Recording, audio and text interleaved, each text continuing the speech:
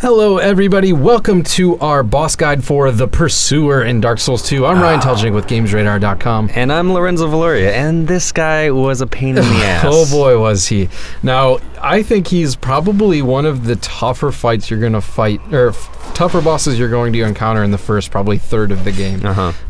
Mainly because, well, I guess it depends on how, the tactics you've been relying on for boss fights, mostly up until him. As somebody who typically just uses the standard circle strafing tactic for boss fights, you're going to have a tough time in this because he forces you to adapt into a new style. Yeah. So you can't really circle strafe him because all of his attacks have a way of hitting you when you're too close. Yeah, so what you're doing right now, you kind of started off with the circle strafing, and now you're kind of just backing away from his attacks, and that's what you want to do. Yeah. If you stay close, he's got this combo attack that's usually a three-pronged attack where he hits you with his sword, knocks away a lot of your stamina, and then he only did the one, and then he hits you with your shield, and then he tries to finish you off with this massive haymaker thing. He does. Right here it is. This whole combo, that is the deadliest thing you're gonna have to watch out for, because if that first attack hits, it's gonna hurt. If the shield hits and you're blocking, there goes all of your stamina, and that third attack will basically one-shot me here.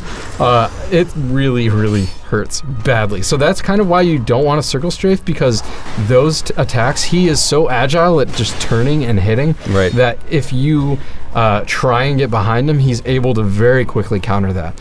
And and then that one is a killer that that actually impales you, and he picks you up and curses you. If he lands that attack. Do you know what the curse does? I know, like in Dark Souls, getting cursed was bad news because that would permanently reduce your health until you reversed it, but I'm not sure what his curse does. Yeah, I'm not exactly sure either. I got cursed one time, and it didn't seem to have any lasting effects like it did in Dark Souls. It might like temporarily slow you down or something. I can't really recall. So in any case, avoid that. Now, when his sword glows blue, that means he's going to do his curse attack, and it's always just a straightforward thrust. It's pretty easy to dodge, and it has a long enough lead time to where you can really tell it's coming pretty quickly.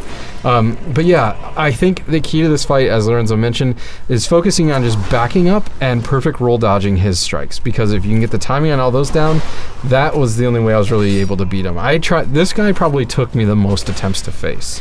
And right now we're fighting him in his normal boss stage. I think that most people will fight him at, but you can also encounter him earlier in the game, which is insane because he just comes out of nowhere, jumps out off of bird, and then attacks you. Yeah, because you're in the God, what is it? The Forest of the Giants, or whatever it's called. Yeah, you're in the fortress there with all the undead, and there's like this open platform there, and if you step on there, he'll come down and attack you, and you could fight him there.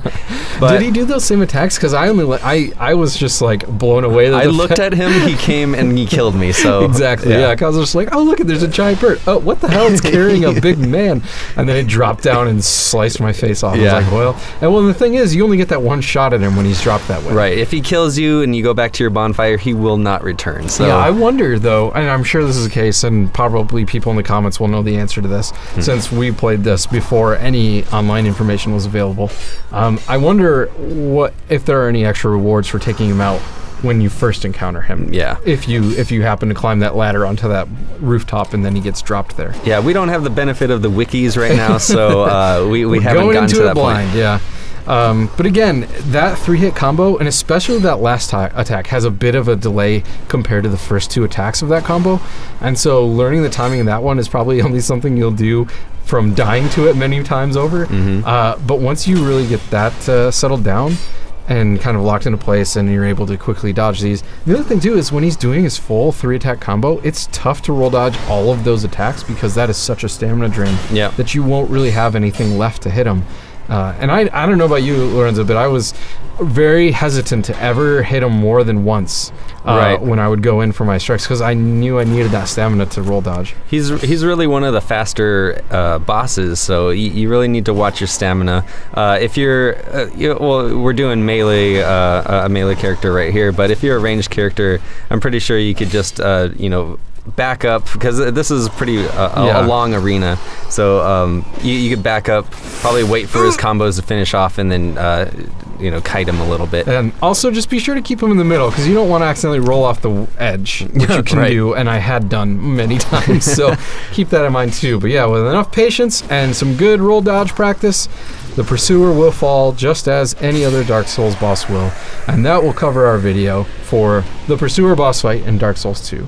Be sure to subscribe to our channel if you want to check out more of the Dark Souls 2 boss fights, and also check us out at gamesradar.com.